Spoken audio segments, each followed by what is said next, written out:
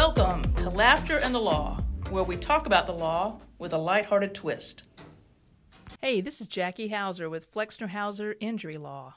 And this is Diane, her trusty sidekick and office manager. Who knows nothing about insurance or law. I mean, I'm a lawful citizen. I gotta know something. Oh, my goodness. She is a great office manager, and she is our guinea pig whenever we have to try to explain things. We'll say, let me explain this to you and see if you understand. I mean, how many times do you tell me something and I'm wide-eyed and I'm like, what? Yeah. How? Why? So, one thing you've never done is you've never been to a jury trial. No, I've never been to a civil jury trial. I did go for one day to a criminal jury trial. Okay. Just one day. But I thought you were going to say, I've never been called to be a juror. Oh. And I haven't. Okay. And I don't know if it's because I did a lot of moving around, like in my 20s. Yeah. But, I mean, yeah, never have been called. Never been summoned. So, and you know what? That's funny because I've been in Wilmington less than 5 years and I've been summoned twice. Interesting.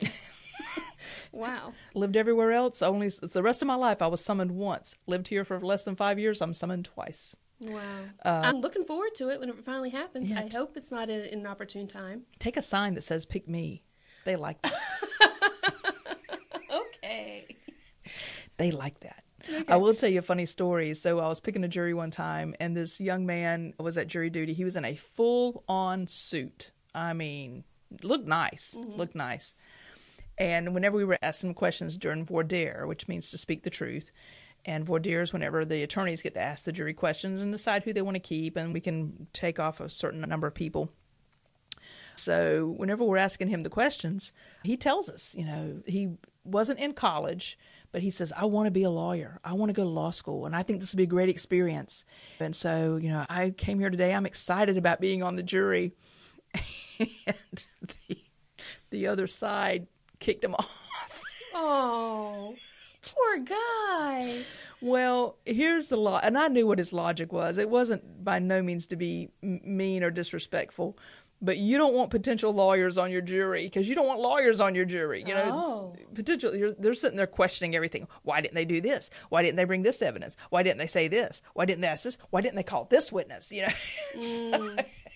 So as much as, I probably wouldn't want, maybe if the lawyer was my best friend and I thought they wouldn't be fair to the other side, I might keep them.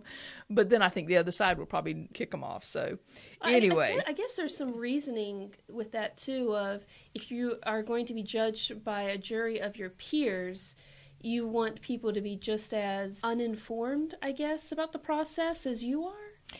Yeah, we can go there. Back whenever the jury system was first introduced, it was all white males who were on the jury. And one of the requirements was you had to know something about the case. You couldn't be uninformed. Oh. And if you didn't know anything about the case, then why are you here, for goodness sake, So, But that has changed with our system. And now if you know something about the case, we think, then you're biased, or we have to flesh all that out. Yeah.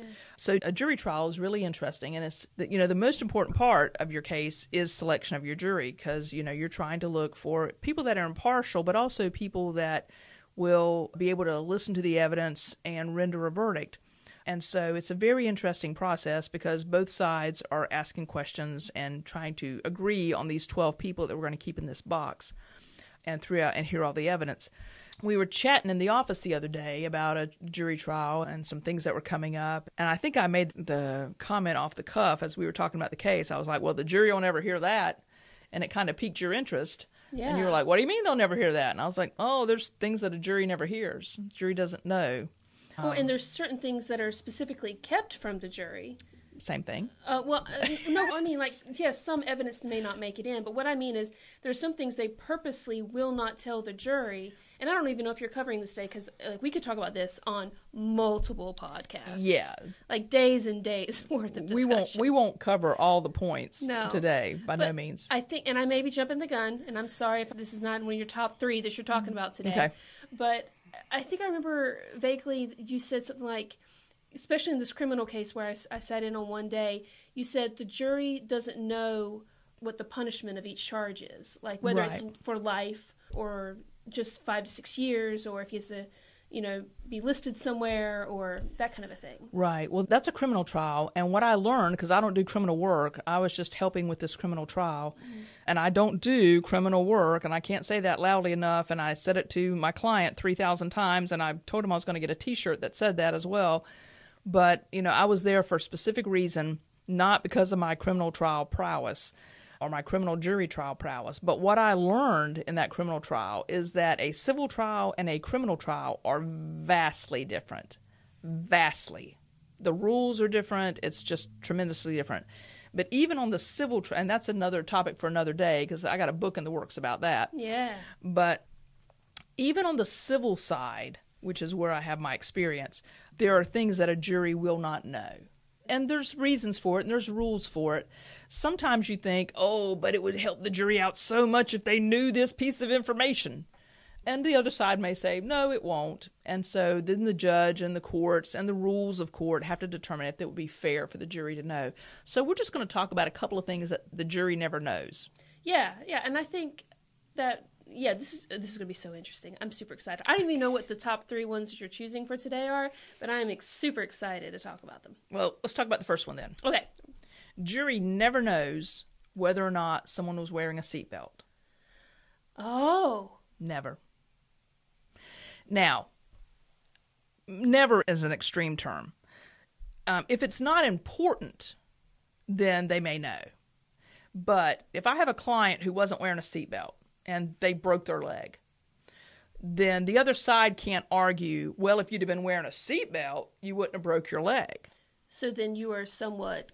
Contributory negligence. That's the word. Yeah. That's the C word I was looking for. Can you say it one more time for us? Contributory negligence. Oh, it's a C-N word. Yeah.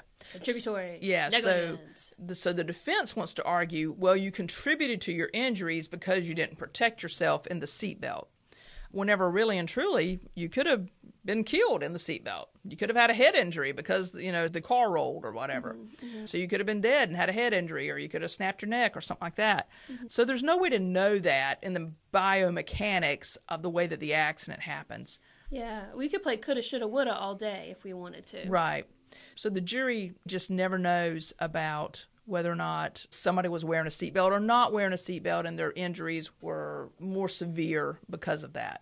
Okay, and obviously this is for a civil case. Right, which is all we're going to talk about is civil trials. So before we move on, can we just describe what is a civil case? What falls under the category of a civil case? Right. Civil cases have to do with any type of injury where, either, number one, somebody's denied your claim, or they haven't offered you what you believe is sufficient for the value of your claim. And so if it's a personal injury claim, an auto case, maybe you got bit by a dog, maybe you slipped and fell, maybe you were at a restaurant, you fell out of your chair because the chair broke. Any case where a crime hasn't been committed. Now, you can have a civil case. There can be assault and battery at the criminal level, and then you can file an assault and battery case at the civil level. There's an intentional tort called assault and an intentional tort called battery. Sometimes people contact me about those, and they want to file a civil case. But on those kind of cases, my fee is different than in civil cases where there's insurance. Mm-hmm. If there's insurance, then I'll usually just take a contingency fee, mainly because I know I'm going to get paid from the insurance company. Or I'm willing to take the gamble. Let me put it that way. Because if my client doesn't get paid, then I don't get paid. Right. So I'm like, I'm with you. Let's take this gamble. Let's go down this road together. I want to get paid. I want you to get paid. In an assault and battery kind of thing, typically there wouldn't be insurance to cover that unless somebody has an umbrella policy, which would cover intentional torts. So usually those kind of cases would not be contingency cases, and you get paid by the hour or get paid a retainer. So that's a civil case. Auto accidents, wrongful death cases. Would this be workers' comp too, or no? It could be. You could have a workers' comp claim, which is parallel to your civil case, and we have a lot of those. We have folks who were injured on the job while they're driving around in their, truck for their employer, and so then they get in an auto accident. So they not only have a workers' comp case, but they also have a civil case. Or we have folks who are injured on the job because a piece of machinery failed. So they have a workers' comp case, and then we have a products liability case against the manufacturer of that machinery. Okay. All right, so now that we're all on the same page of what a civil case is, and we're talking about specifically what jurors at a civil trial do not know, the first one obviously has to do with any kind of auto accident. Right. We don't know whether or not they wore a seatbelt or not, because more than likely it doesn't matter in the whole scope of evidence. Well, the courts have said that, that's not going to be an issue for the jury to determine the injured person's contributory negligence, whether or not they were or weren't wearing a seatbelt. The laws could change next week, but that's just what it has been ever since we've had the seatbelt law. And even before the seatbelt law, you couldn't argue it. Even before seatbelts were mandatory, you couldn't argue that they were or were not wearing a seatbelt to refute that they contributed to their injuries or their injuries could have been prevented. Okay, all right. So what's the second one? Second one is kind of it's a little circular in its reasoning, and we have a whole lot of rules and a whole lot of case law about it. But here's the rule. The rule is relevant evidence is admissible. Hold on, what? Relevant evidence is admissible. Okay, what does admissible mean? Admissible in court, so the jury can hear it. Okay, so relevant evidence can be heard by the jurors. It is admissible, yes. Irrelevant evidence is inadmissible. So if it's irrelevant, the jury's not going to hear it. Right. So the magic question then is... What is relevant? What is relevant? What is relevant? And thus begins many a legal argument. Yeah. And that's why you have so many attorneys that will say, objection, relevance. Right, exactly. I've seen those movies. Yeah, that's right. Objection, Your Honor. What is the relevance to this question? Yeah. Now, there are some exceptions to that because there is case law that says even if it's relevant, it doesn't have to be admissible. But getting away from those exceptions and those outliers, that is a big argument, and a lot of times we have to cross that bridge to get to what is relevant. I'm going to read to you some fancy wording here from our rules of court. Whew. Maybe I should take a swig of coffee first. Because I thought your next argument was going to be, well, what is relevant evidence? So Yeah. What is relevant evidence? Okay. Thank you for letting me prompt you with that question. Well, I mean, I said it a minute ago. Like, what is relevant? So relevant evidence, and I sound kind of drunk whenever I say that. Relevant evidence. Well, yeah. Make sure you enunciate, please. I do need to enunciate over that. Relevant evidence means evidence having any tendency to make the existence of any fact that is of consequence to the determination of the action more probable or less probable than it would be without the evidence. I mean, I understood all of that, but it almost sounds so cumbersome. Like, why would you make it so difficult to explain that? But in a way, it's also the most concise way to say it. So it's like you read it or hear it and go, oh, okay, I think I understand. And you have to read it again or hear it again to be like, yeah, I think I got all that. Yeah. So basically, if it has to do with any fact that is of consequence to the outcome of the action. Yeah. And that's where you want to argue it, is that this fact is of consequence to the outcome of the action. It may be 3 doors removed from it, but if you can take the court down that path and say, this is important because we have to go through this door and this door and this door. Mm-hmm. But it's a very big argument, especially whenever we get into litigation and they want a bunch of stuff admitted into court. I wanted in there that she's always been a drunk and she was a drunk and I think she was drinking that day. Well, if she's always been a drunk, that's probably not relevant to this action. This is why sometimes defense attorneys will request an additional 10 years of medical record history from our clients. They try to, yeah. The limit by case law is 5, but they do try to get their prior records so they can say, oh, you had a back injury in 2015. Haven't been to the doctor since then. Oh, well, you used to be a smoker, so of course. Yeah. So how can we say that lung damage is from the accident instead of from your smoking? That's a great example. So with the fact that you previously were a smoker or currently are a smoker, would that be relevant, whenever someone says, oh, well, if you weren't a smoker, you would have healed up faster? Yeah. because everybody knows that smoking inhibits your oxygenation. So that's a good example of that. So it sounds boring, but I'm telling you, many a legal fight is fought about the relevance of facts.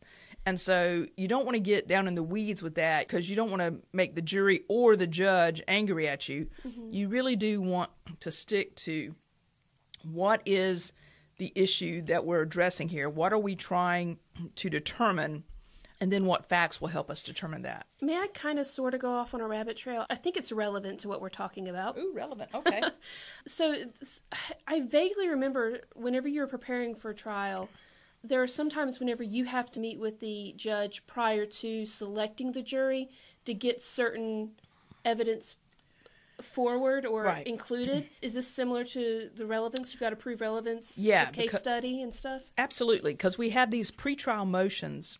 Okay, pre-trial motions. We try to get all this stuff kind of hammered out before trial so it doesn't slow down the trial. So we can just kind of hammer through the trial, boom, boom, boom. And we know what the rules are. We all know what the rules are that are printed in the rule books and all that kind of stuff. But then whenever you get specific to the evidence of your case, you do have these pretrial motions with the judge about things that you want excluded or included in the evidence, and you kind of hammer all that out ahead of time. Okay, so you said pretrial motions, and you just said excluded and included. But what is the definition of a motion? A motion is a request before the court for them to make a decision about something consequential to your case. So it's like a formal request? Yes. Okay. It can be in writing or it can be oral. If it's oral, it has to be on the record, so you got to have a court reporter there. Okay. So that's why I see you file a lot of motions prior to trial as well, because you're trying to hurry up and get that done before you actually are in front of the judge. Right. Absolutely. Okay, cool. So you may be going back and forth for a few days about what can be included, what can't be included, and of course you haven't chosen your jury yet, so they don't know about all of these pieces of the puzzle that may or may not be in the box at the end. Yeah. A lot of your cases are won in pretrial motions and in jury selection. Interesting. Because then you know what your evidence is going to be or not be, and you know who's in that box. Yeah. And so a lot of times you know where you are in those two places. Wow. Yeah. Even it's not verdict day, it's pretrial motion day, and it's jury selection. Because you basically know what your ammo is and who may be on your side up there in the box. Yeah. Or who you may be able to win to your side. Are you feeling good about the 12 folks in the box? Yeah. All Okay. right, so that's number 2. Yeah, and we're getting on some side trails, so we're going to do like 2 more, and there's 1,000 of them. Oh, we're doing 2 more, so more than 3. Well, we'll do 1 or 2. Well, let's see how long we chat on the next one. Okay, all right. I'm excited. Let's go. So the next one. Okay. If the at-fault party, right, I'm representing the plaintiff, they were injured, they weren't at fault. If the at-fault party, whoever they were, whether it was a premises liability, a products liability, in this example, I'm going to use an example about an auto case. Okay. So if the at-fault party who caused the accident received a citation. Okay, and a citation is? A traffic ticket. Okay. They received a citation. Sometimes the citation is, congratulations. That's not this. The citation is, you ran the red light. So this would be like a speeding ticket, or even if like they were a DUI or DWI, would that be a citation? No, that comes more criminal. Okay, sorry. Go ahead. So more like a safe movement violation, failure to yield whenever they hit you in the rear, failure to stop at the stop sign. Reckless driving. No, that gets punitive. Oh, okay, sorry. Just typical little old citation. Okay. Ran the red light, ran the stop sign, failure to yield, hit somebody in the rear. They receive a traffic citation. They have to go to traffic court. Okay. If that citation is dismissed, and a lot of times it gets dismissed, if that citation is dismissed in traffic court, not in your trial, right? Yeah, this is long before trial. Yeah. Okay. The jury never knows that they got a citation. Oh. So a lot of times, whenever I talk to juries after the trial, see, I can't get up there and go, I want to tell you about the citation they got. Yeah. And then their insurance company got it dismissed. And I can't. Because it was dismissed. How would that influence the jury's decision? Because sometimes whenever I'm talking to jurors after the trial, whenever I can go back and gather information from them and say, hey, how do we do? What were you thinking? A lot of times they'll say, well, he didn't even get a traffic ticket. And I'm like, oh, but he did. But he did. Oh, but he did. And his insurance company wrote a letter to the DA and said, hey, he's got insurance coverage that'll cover the bodily injury claim. And so then the DA just dismisses the citation. Okay, so, I mean, 10,000-foot view, I get it. But give me an example here. I'm not saying like from your past clients. Let's say that I have hit that van of 10 people that you're representing. Okay. And we're in court. And I got, what can I get a citation for again? Failure to yield? Failure to yield. Let's say failure to yield. Okay. Okay, so I got that. Failure to yield the right of way to a vehicle. Yeah. Okay. And wait. I would have to have higher coverage too for you to want to go to trial, because you don't want to go to trial for 30, 60, right? Well, maybe there's some UIM out there. Okay, yeah, maybe there's, okay. Let's hope and pray there's UIM. There's more money out there available, and they're holding on to it. So I wouldn't go to trial in a UIM case. I'd go to arbitration, but let's just keep going with this example. So walk me through, like, how would it make a difference to the jury that I got a citation or not? Because some jurors don't want to penalize you as the defendant because you didn't get a citation. They're just like, oh, well, the poor guy over there, he didn't get a citation. I mean, if there had been a citation, surely they would have told us about it. So, I'm sorry, maybe I'm just being super thick in the skull today. But at the trial, you're saying she hit them. Look at these pictures of this damage. Mm-hmm. Look at all these medical records. Look at this kid that's not going to be playing softball because his knee will never work again. Okay. And you're giving all of this evidence, and then I'm over here being like, well, I don't even know what the defense would say about that, but the defense can't. Here's a good example. We just had this case. We just settled this case. Okay, we had two clients in a vehicle that were rear-ended at a high rate of speed. Mm-hmm. Rear-ended, they had to be transported by ambulance. They had several years of treatment. The fellow that hit them got a citation, and his insurance company had it dismissed. So they wouldn't settle with us. We filed a lawsuit. We served discovery on him, which is just a way of asking questions back and forth in writing. And one of my questions to him was, tell me in your own words how the accident happened. And what he says is, your client slammed on brakes and I didn't have time to stop. Well, that was a big fat lie. It was a big fat lie by the witnesses at the scene. It was a big fat lie because that's not what he told the officer within 2 seconds of the officer getting there.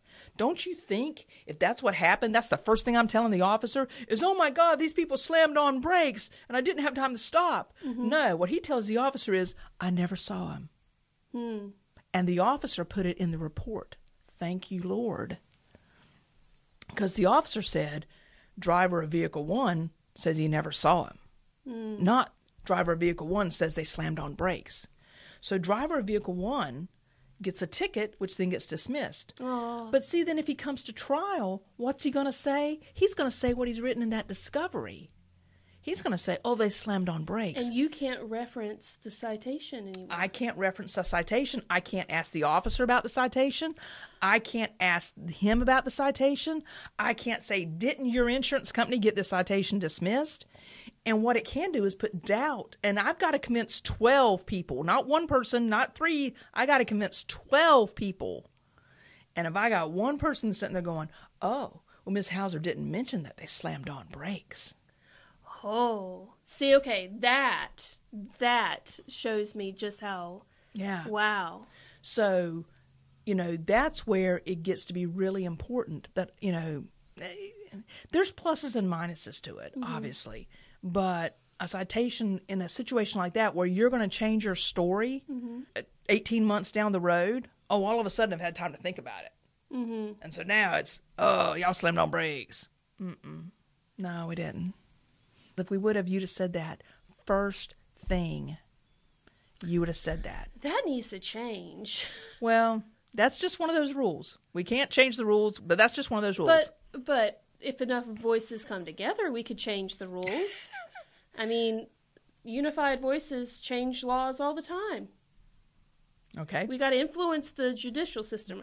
That's the problem with the judicial system, though, is because they make a lot of their rulings based on precedent. Yes. And if there isn't precedent, then they do it by law. So, or they do it by law, and if there isn't law, then they look at the precedent, or vice versa, whatever.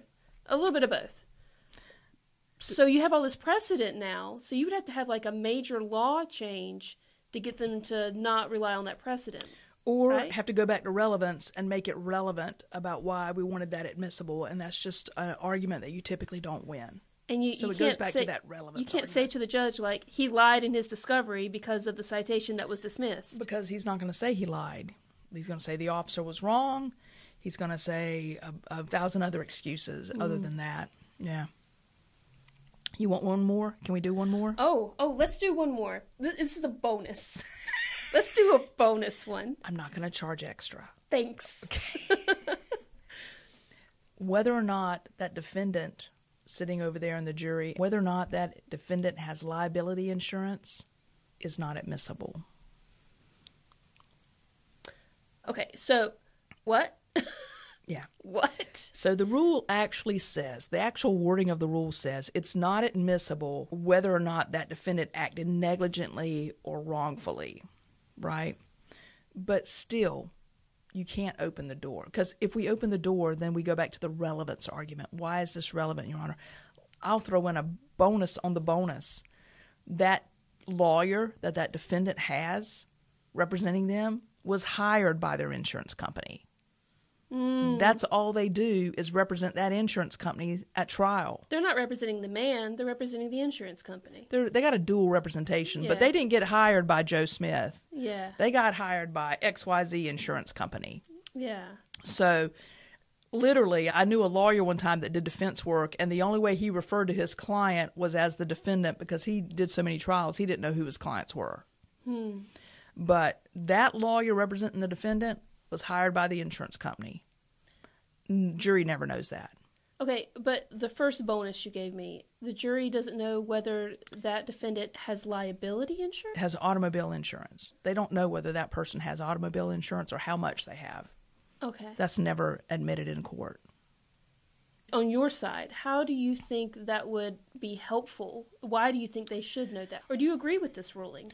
I think it would be helpful in that it's a two-edged sword. I mean, if it came out that this person only had a $30,000 policy and I got a person sitting here with $1 million in damages, then that's going to hurt me.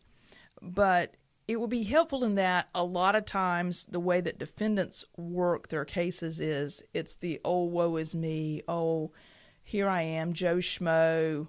I work as a sales rep at a local retail store and I make, $18 an hour.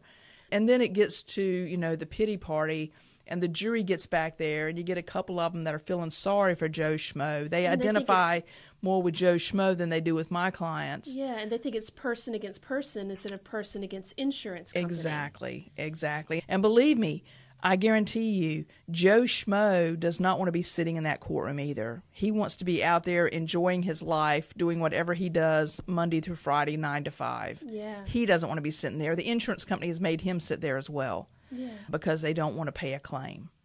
But how much he has for insurance or whether or not he has insurance is not admissible.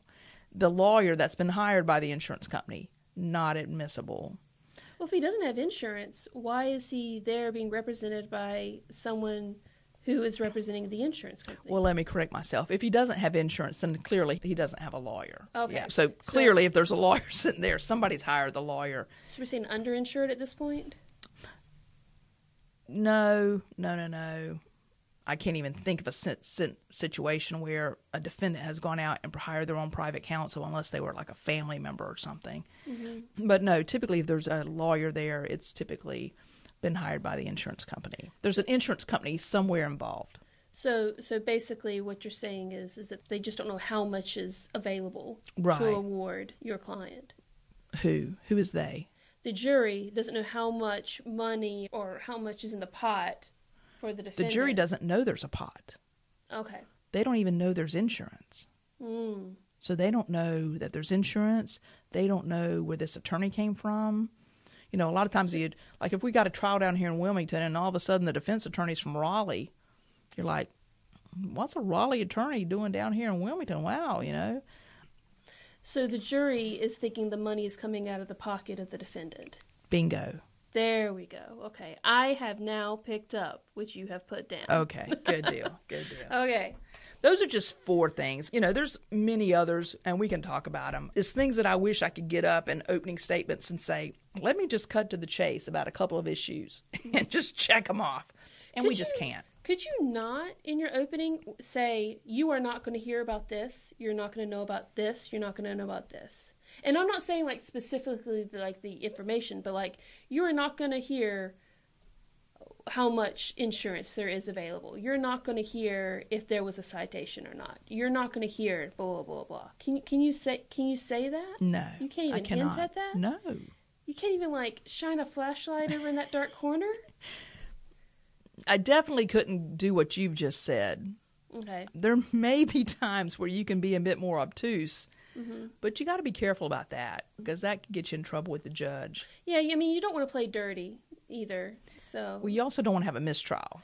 Oh, yeah. And so. Oh, let's talk about that. What's a mistrial? A mistrial is when you mess up. Somebody messes up and you go home and you start all over and you make a judge mad because a judge hates nothing more than wasting the court's time. So, you know, we know these rules are in place, and so I would never do what you just suggested without verifying it with the court. Those are just 4 things. There's more that we could talk about. You know, I don't want to have a 3-hour podcast, but those are just a couple, and we'll talk about some more maybe in a later edition. I'm already looking forward to it. All right. Thanks so much for tuning in. All right. We'll see you next time. Hey, thanks for listening to Laughter in the Law, where we talk about the law with a lighthearted twist.